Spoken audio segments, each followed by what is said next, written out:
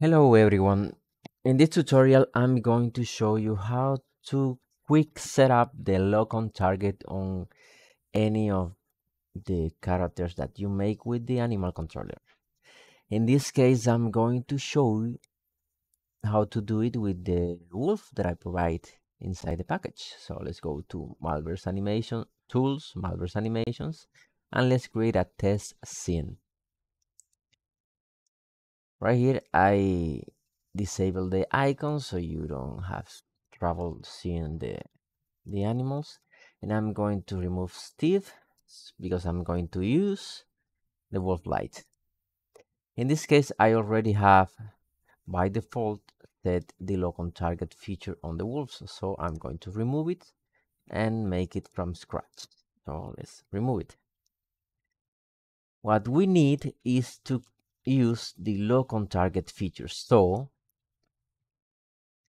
since I already have a prefab that might help you, let's start with that. So search on the project bar, lock on target, and you will find several prefabs. The first one we need to use is the Cinemachine lock on target build virtual camera. So let's drag this along with the Cinemachine brain and the main free lookout camera. Next, we will need the lock on target prefab, and let's drag it inside the hierarchy of your character.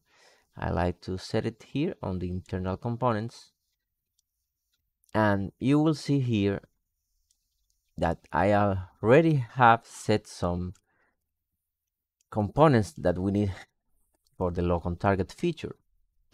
We need a sphere collider that will be a trigger that will catch all the possible targets that we can lock on.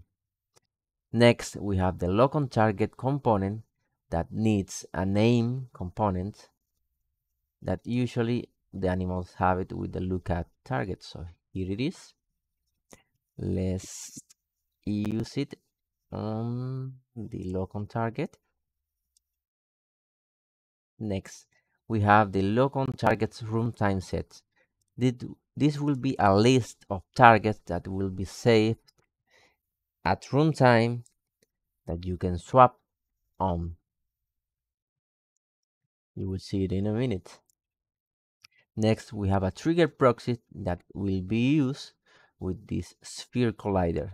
This trigger proxy will catch every collider that enters that has any of these layers. Let's use only item layer, and it has a target set at stack. You can remove this, but I like to have another filter for my targets. And next we have a mouse scroll component that if we have a locking target, I will enable this component. If we do not have a locking target, it will be disabled. And this will allow me to scroll with the mouse wheel up or down to change to the next targets. Now, let's create first some targets. Let's create a sphere. I'm going to add a gold material to make it look better. And I'm going to change the layer to item, and I'm going to add a tags component. And this will have a target tag. This will be a valid target for the lock-on features. Let's add a few of them right outside this trigger that you will see is represented with a sphere gizmo, which is this component right here. You can change the color.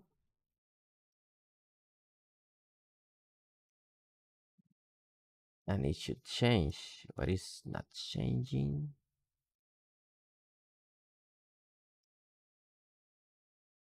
Oh,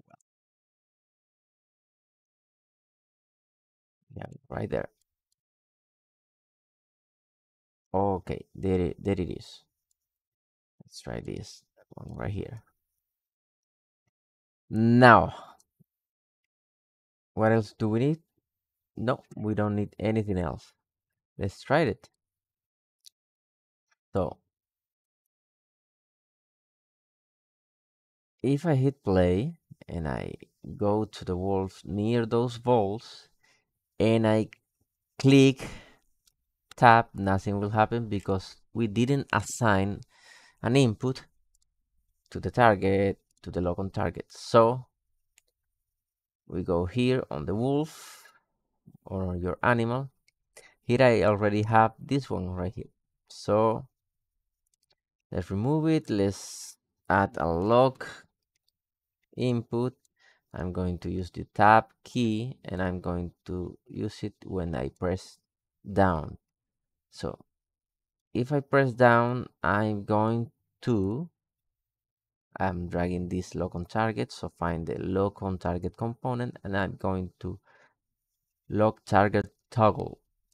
That way, if I press tab, I lock on any target and if I press tab again, it will reset the lock on. So let's try this one more time. If I go near and I press tab, you will see that it locks onto this target. Let me disable the inspector so we can see better. And if I press scroll wheel up, I can switch between all those targets here. And if I go far away, the lock on will reset. Let me go again near the spheres and you will see on the lock on target, if I go to this list, I have all these spheres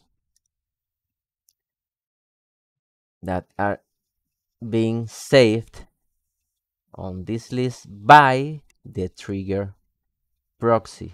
You can see on the events, on game enter, I'm going to add all the game objects that enter, and on game exit, I'm going to remove it.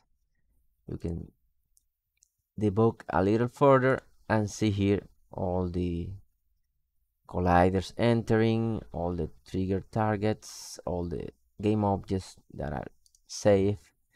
For example, if I hit tab again, I'm going to focus on this one right here, but if I remove this sphere, he will find the next target. If I remove all the spheres, the lock on will be set to reset or false.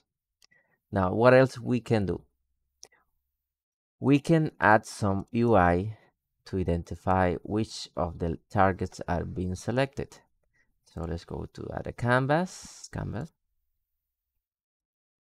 And here, if you type again on the search bar from the project, lock on, you will see I already have a lock on target UI. And if I drag it here, you will see that I'm using a transform bar. And this bar will save at runtime which game object is being locked on. So let me try it again.